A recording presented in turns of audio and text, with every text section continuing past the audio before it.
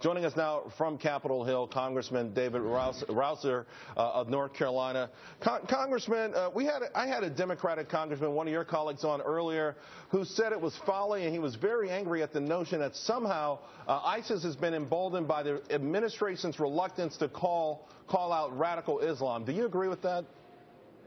Well, I think the fact of the matter is we have a very dire threat that we face in ISIS, and we have to call it what it is. It is an outgrowth of radical extremist Islamic, and the fact of the matter is we've got to take the battle to them, and we've got to have a comprehensive strategy in place to do that.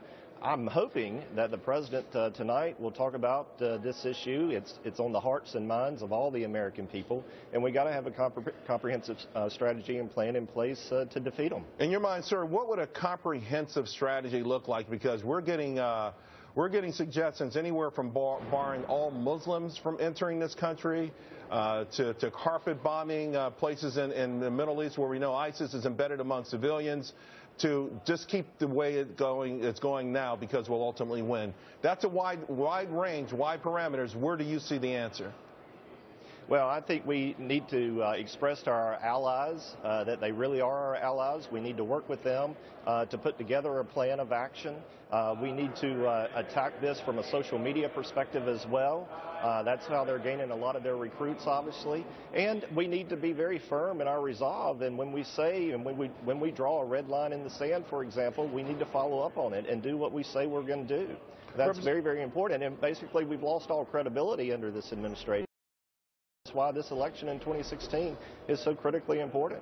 There's no doubt about it, Representative Rouzer. And also I want to ask you about guns. President Obama has made this his signature issue for the final year of his office. He wants to push through what he considers tighter gun control through executive action. He's going to make a pitch for that tonight. What are your thoughts? Well, number one, I think his actions are completely, totally unconstitutional, and I think the courts will ultimately rule that way. But again, this is why elections have consequences and why the election of 2016 is so important. I'm hoping tonight, as I said, that he will focus on what's on the hearts and minds of the American people. That's a comprehensive plan to defeat ISIS. It would be great to have that laid out.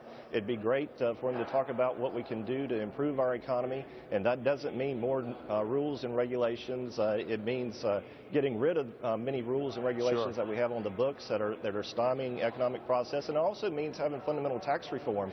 Capital investment, as you well know, goes where it's welcome, not where it's unwelcome. That's right, and that's why the money's not circulating in this economy right now. Great points. We appreciate your time. Thank you.